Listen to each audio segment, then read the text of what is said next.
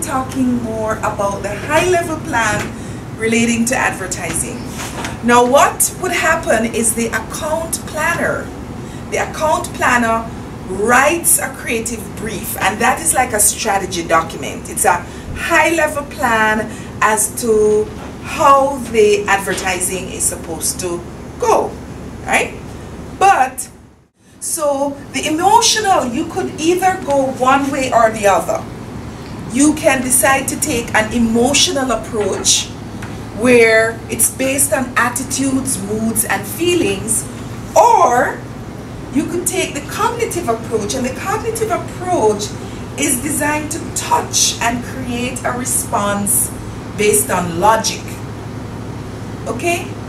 So can you think of advertisements that you have seen that just seem to be based on feelings and moods and so on versus one that's based on logic? Can you think of any? You? I think Samsung and iPhone's advertisement can be the example. Give me, talk about that. When we see the iPhone's advertisement, it shows that like families and the good scene of the sceneries. Okay. But on the other hand, the Samsungs before they showed us the functions of that cell phones. Excellent. Excellent. That's exactly it. So one might show the family enjoying. They're just showing the people who would use this product and how they feel about using the product. Or maybe it doesn't even show the product in any detail. It just shows people having a good time. But that's information. But the information is based on affect, based on emotion. You want to create a certain mood or create a certain feeling. Okay? On the other hand, if you have a commercial that's going to give you the facts and figures, this is what you're going to get from the phone. This is what the phone does. It does A, B, C, D, E. Okay? But, so if you were looking at work that was sent to you by the creatives and say, okay, what do you think about it? One of the first things you want to look at is, what approach are they taking? Are they taking more of an emotional approach, or are they taking more of a cognitive approach? So which strategy works better and why?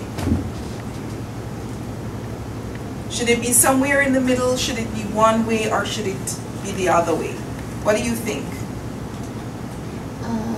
I think it depends on the products. For example, if we are selling like technology products, we should also give them some sort of information to persuade them to buy the products. However, if we are selling things like, for example, perfumes or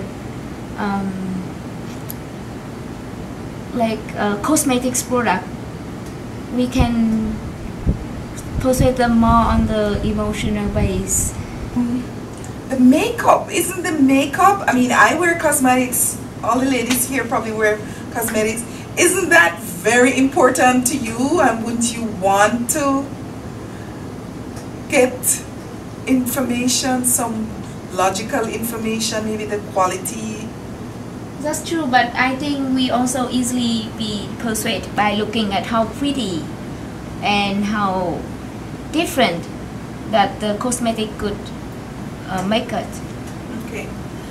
Alright, that makes sense to some degree, but I want you to think about that. Anybody else have anything to add? It depends on the target audience. For example, if the target audience is men, men tend to be more logic. But if the target audience is women, maybe women are very easy to be touched in their emotion.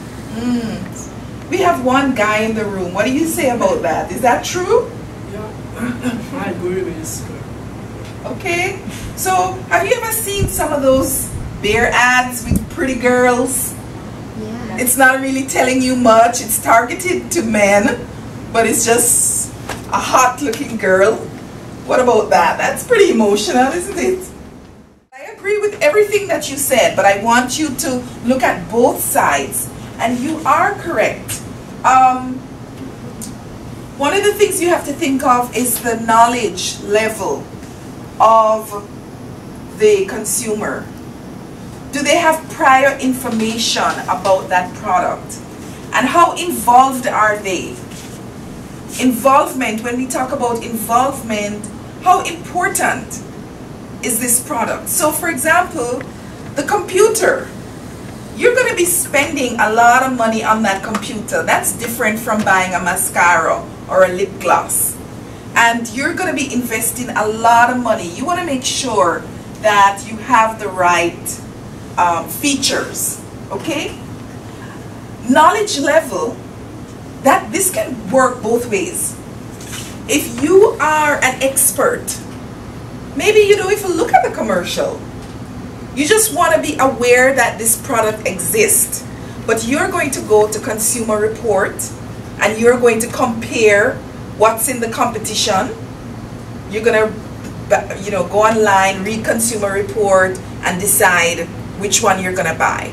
Okay? Because you're an expert. But somebody who is not an expert, they might get most of their information from the commercial. Okay? We know why you fly. We're American Airlines. We know why you fly. We're American Airlines. So here, the setting is actually in the airport. Okay? And remember, we're saying resonance, it uses situations, lifestyle, and emotions with which the target can identify.